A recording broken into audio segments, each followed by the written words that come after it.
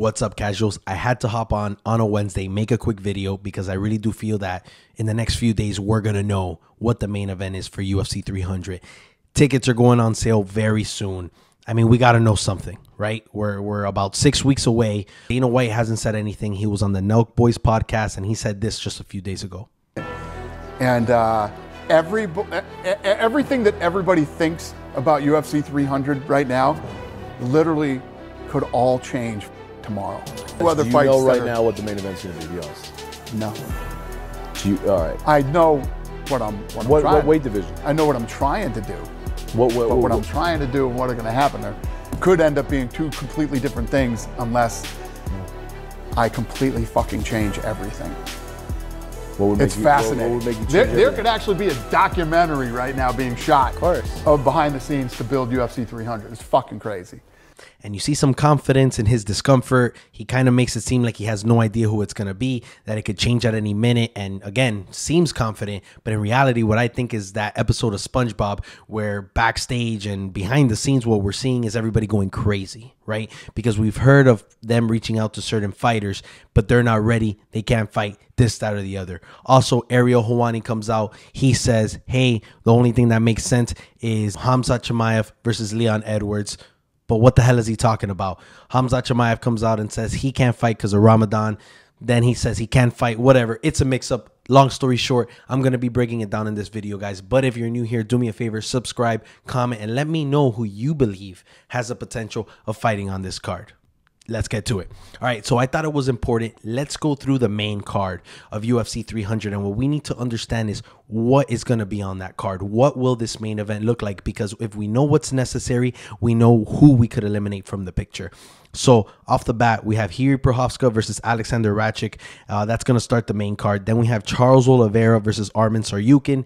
Justin Gaethje versus Max Holloway, of course, for the BMF. Very cool. Then we have our first championship fight, which is Zhang Wei Li versus Yan Xiaonan for the strawweight women's championship.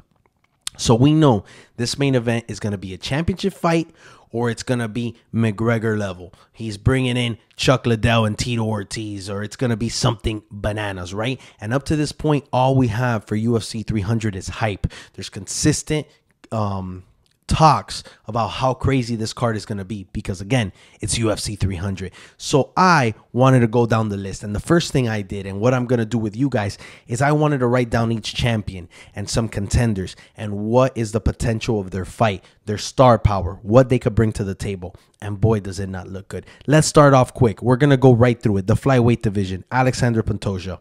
Regardless of what they have planned for the individual and the contenders, a flyweight fight will not headline UFC 300. I'm sorry if you disagree. I'm sorry if you feel it's disrespectful. It's not going to happen. Not with the way they're hyping this up.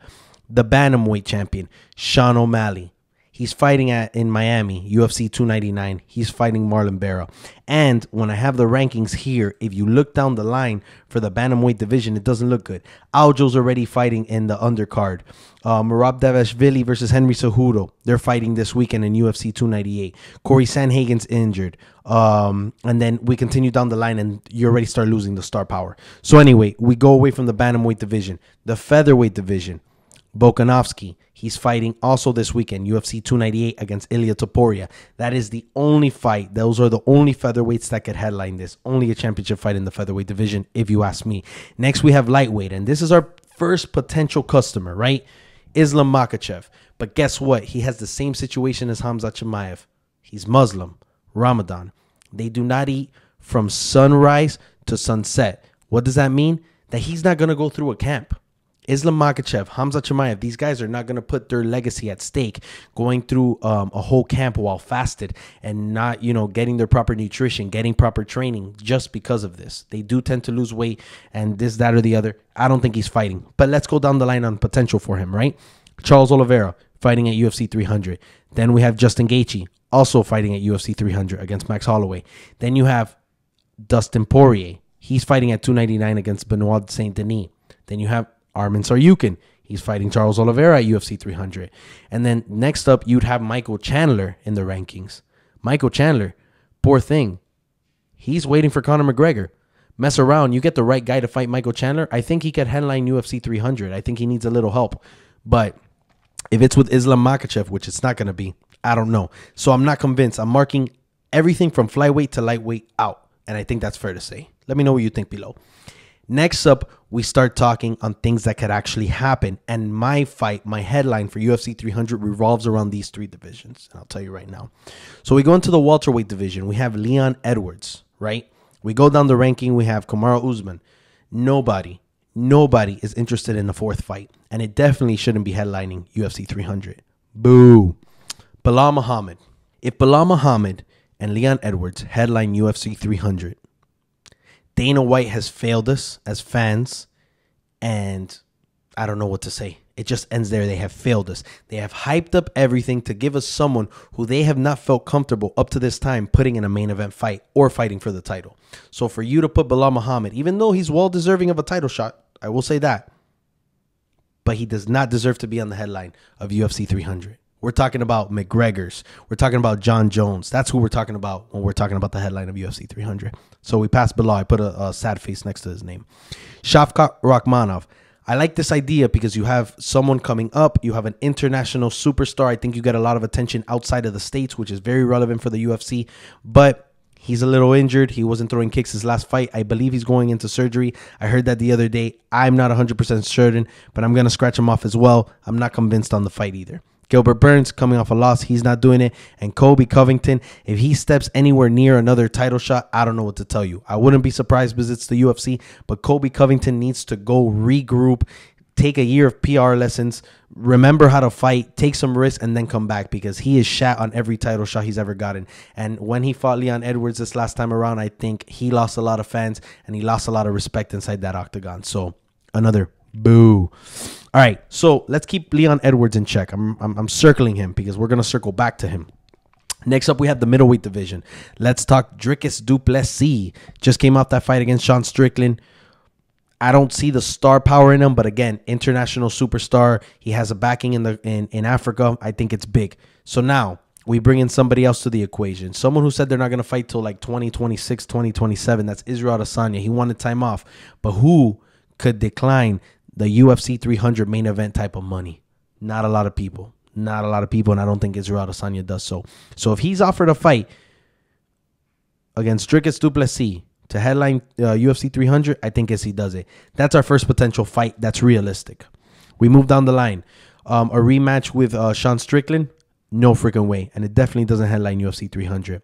Robert Whittaker, he's fighting Paulo Costa in 298. And then Jared Cannonier, sorry, brother. I love him, but he's not going to headline UFC 300. So let's keep that in the works. We have Leon Edwards with no potential opponent. And then we have Dricus fighting a potential opponent in Israel Adesanya. All right. So we move on. Light heavyweight division. In my opinion, one of the biggest draws in the UFC, Alex Pereira. We got to write his name down here too. I'm circling back. But let's look down at that division. Who could he fight? Jamal?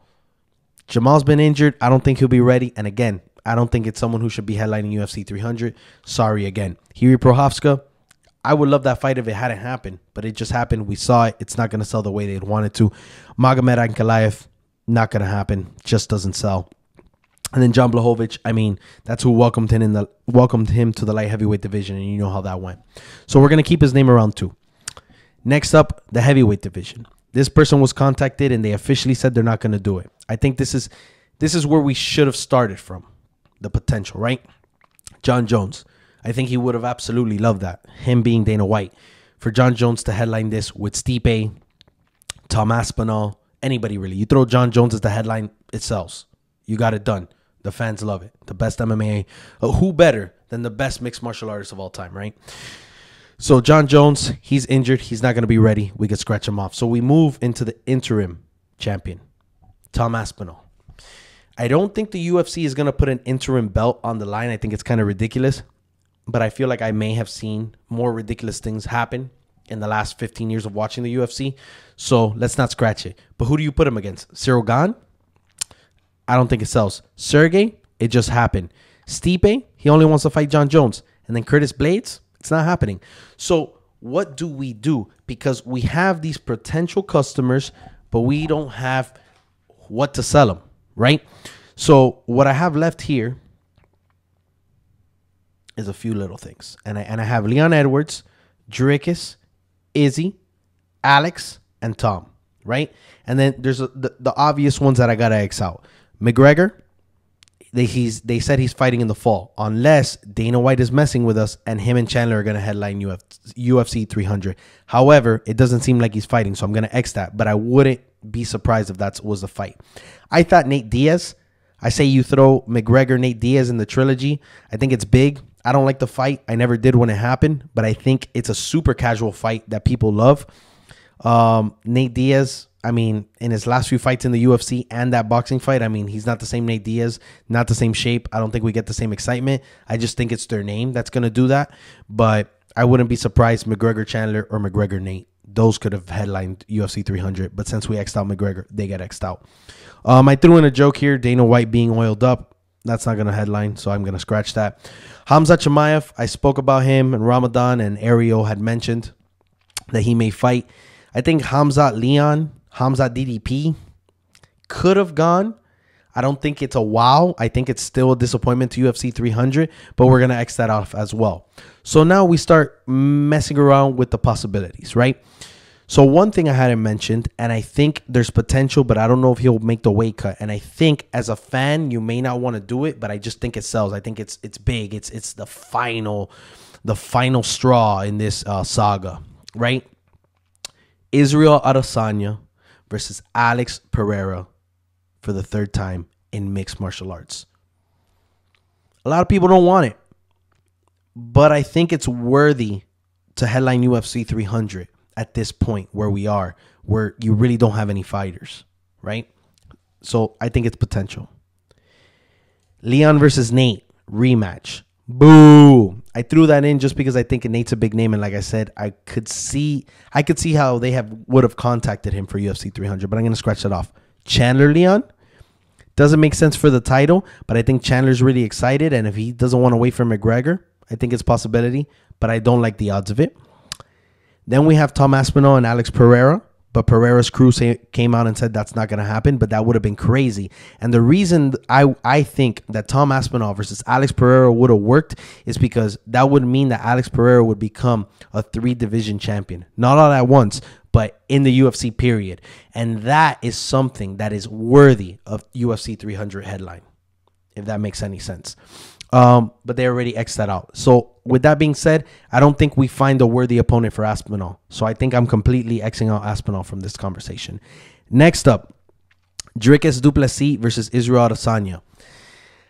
I don't think it's that crazy. Obviously, they had that little beef and that terrible, cringy, WWE scene in the middle of the octagon when Izzy seemed drunk and he was talking about him not really being African and this, that, or the other.